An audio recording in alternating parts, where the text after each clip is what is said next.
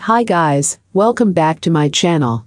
In today's video, we're gonna check out top 3 best portrait lens for Canon. Starting at number 3. Samyang 10. Samyang 10mm f2. 8x NCSES is an affordable lens. But, since we're talking about an affordable lens, some sacrifices need to be made, right? Let's begin with the good stuff first. It's a lens for APS-C DSLRs that packs a focal length of 10mm and a maximum aperture of f2.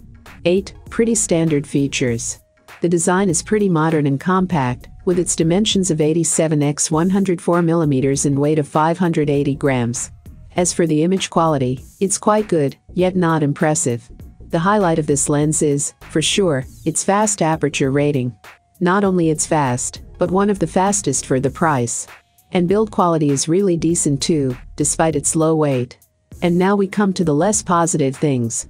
It's the lack of autofocus. Such a shame, as most lenses have this feature at this price. However, this problem is rectified by enabling an enormous depth of field combined with a short focal length. But, if you want a wide angle for your APS-C camera, this is an amazing buy. If we take a look at today's lens market, there aren't a lot of APS-C wide-angle lenses, which goes in favor of this product. For those who want solid image quality, build quality, fast aperture rating, Samyang will successfully fulfill the expectations. Check out the description for more information and latest price. Coming at number 2. Sigma 14 to 24mm. This lens is aimed towards users that use full-frame DSLRs, hence the astonishing price. The lens comes with the ultrasonic autofocus with laser-grade precision, but lacks any image stabilization, which is something I don't like here. Despite its top-grade image quality, the lack of stabilization will still prevent you from capturing stable videos.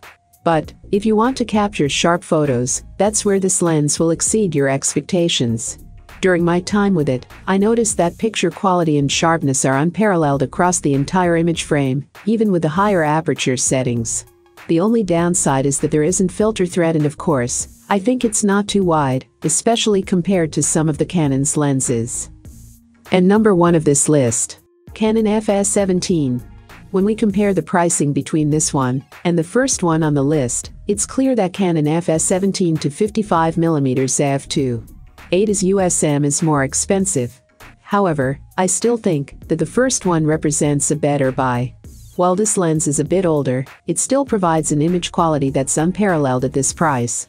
One thing that makes this lens stand out is its amazing autofocus and image quality. We have ring-type ultrasonic autofocus, which works fast and is razor sharp. On the other side, I'm surprised we don't have weather seals here, especially given the price. And what's even less impressive is the lack of lens hood. Unfortunately, you'll have to buy it separately. Putting the not-so-good stuff aside, I think this lens is one of the best you can get for the price, despite its age. With its impressive image quality and fast aperture rating, you can't go wrong with this one when it comes to travel photography. All of these items are available on Amazon. I have included all the links in the description. You can check out these links for more information and latest price. Thank you for watching. If you like this video, please hit the like button below, share with your friends, and be sure to subscribe.